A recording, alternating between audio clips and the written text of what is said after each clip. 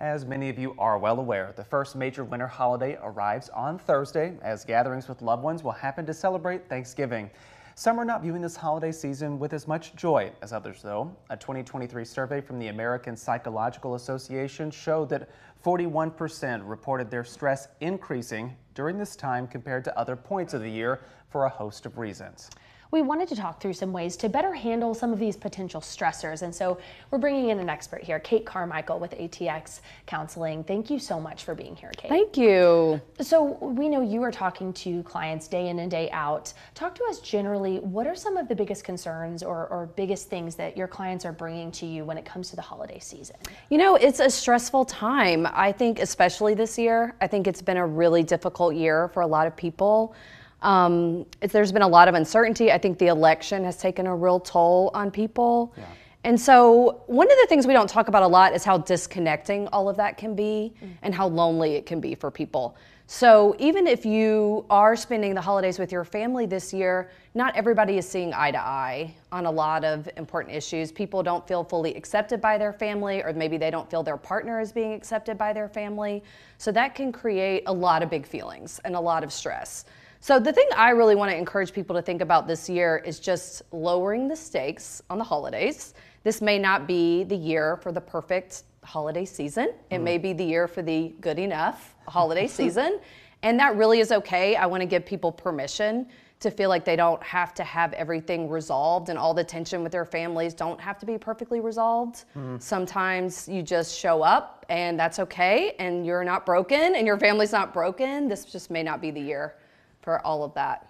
What about financial concerns? Because I know for myself, including many of people in my life, thinking about what gift to give people and having, that stress coupled with maybe financial concerns, how would you suggest people address maybe those kinds of anxieties? It's actually similar to your mental health in that you really want to get in touch with your own ability first and what you can give, because you want to give from a place of feeling compassion and warmth and love. And if you're ending up feeling pinched or resentful, then that gift isn't given as wholeheartedly as possible. But there are lots of wonderful gifts that you can give from your heart. But the first thing you have to think about is, what are you available for? What can you give that works for you?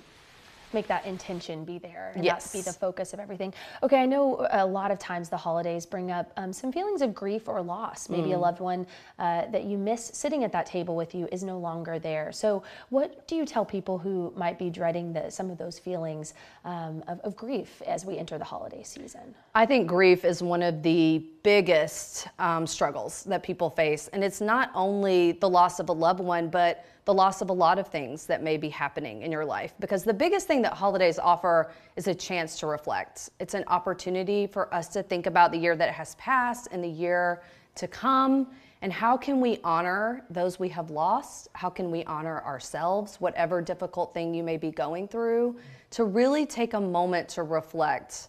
Because even if someone is lost, they still live on in our hearts, and we want to remember them always. That's something really to keep in mind too.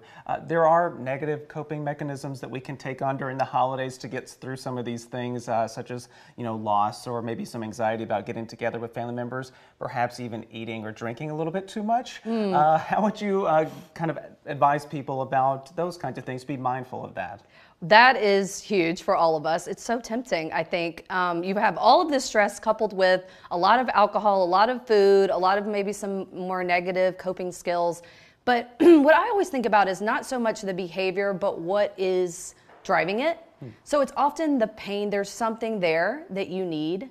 Because if you're reaching, even for your phone, which seems innocuous, but if you're reaching for something constantly as a way to help you manage, there may be a deeper feeling coming up. And we just want to acknowledge that and help get you care.